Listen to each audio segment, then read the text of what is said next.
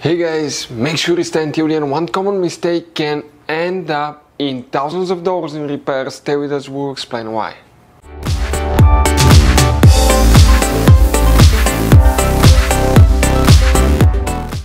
Hey guys, welcome back to Auto Repair guys. Thank you guys for watching and subscribing to the channel. Today will be super helpful video to any of you having a Mercedes. It could be almost any Mercedes except electric vehicles of course, but it might apply to them as well.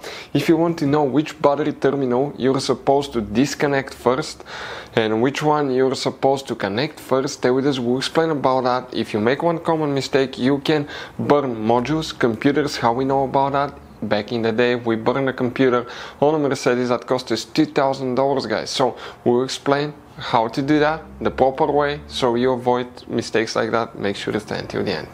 So before we start, let us tell you a little bit about us guys. Every single car we get here at the garage, we try to make at least 200 to 300 free repair videos. We take them completely apart, we show you how to fix engines, transmissions, bodywork, engine codes, transmission codes, fuses, relays. Why we do all that guys? Because our mission in the shop is to save you as much money as we can. All we need in return, please subscribe to the channel, like the video, that way we can keep making these absolutely free videos. We guys have more than 15,000 free repair videos on our YouTube channels that can save you thousands of dollars in future repairs. If you need to buy tools, parts for your car at a really good price and quick shipping as well, we'll put the link in the description of the video below for your convenience. Please check it out. So, which battery terminal you're supposed to disconnect and reconnect first on your Mercedes? If you do it the wrong way guys, what can happen?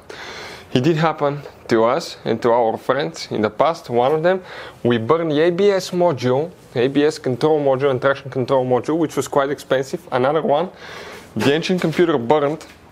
As a result, that was a $2,000 engine computer guys. Because the car was pretty new, there was practically almost no second-hand programming, things like that. End up being quite expensive. Now we do all that stuff ourselves and we can save money, but most people cannot program a computer. So you need to know which battery terminal to disconnect, reconnect first, so you don't damage the electronics and your car as well. So let's continue now. So guys, what you need to do, this is the battery sensor here, careful not to break it. Usually it's on the negative terminal. Negative is the one with the minus, blue, red usually, and the plus is the positive.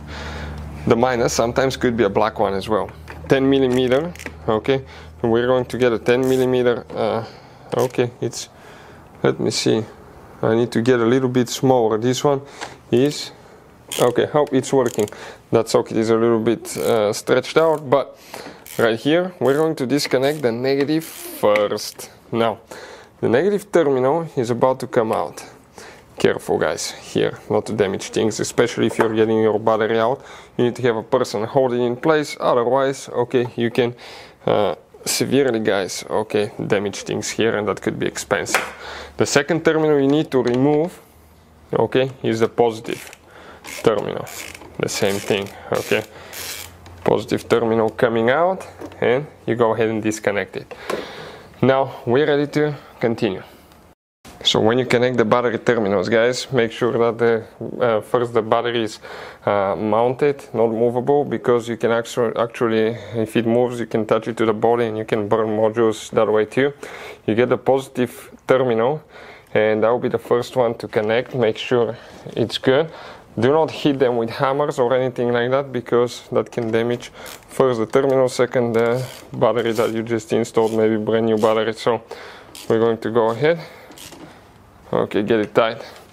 Now the negative one here, there is guys also most of the times you have the battery sensor on it as well, so very careful, don't push on the battery sensor, push on the terminal itself.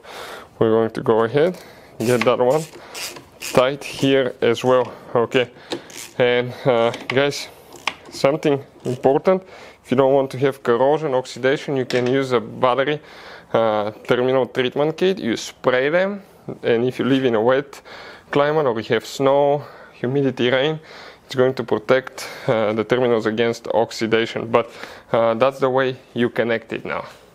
So that's how you guys connect and disconnect battery terminals on Mercedes. Very important. If you have Mercedes vehicles, guys, check out our YouTube channels.